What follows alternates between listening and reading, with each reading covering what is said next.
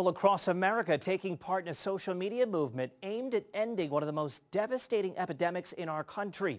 Hashtag Put the Nail in It is in honor of all those affected by domestic violence. As Erin Nichols explains, it's all about painting your nails for a purpose.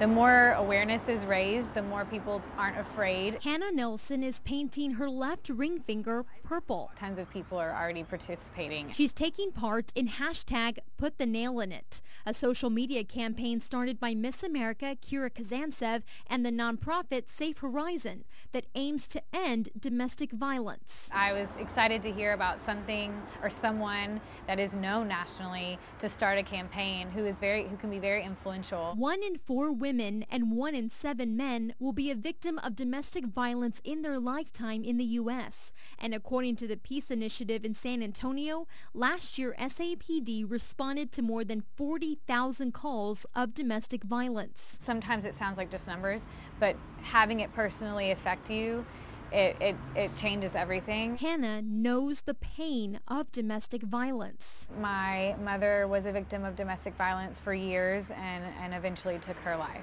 Her stepfather murdered her mother, Susan, 6 years ago. As a child who was affected by it, that it's so important to tell somebody and to not be afraid to let someone know what's going on and how it's affecting you. So why the left ring finger? Because this finger symbolizes love and it's a vow to end domestic violence. My husband participated with me and painted his fingernail, and that's a little bit more obvious.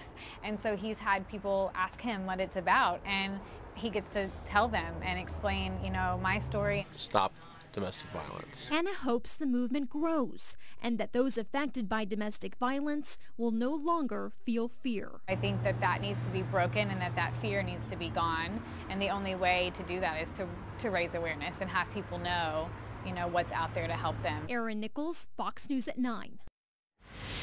For resources and ways to get help, if you or someone you know is trapped in a domestic violence situation, just head to our website, foxsanantonio.com, and click on the news links.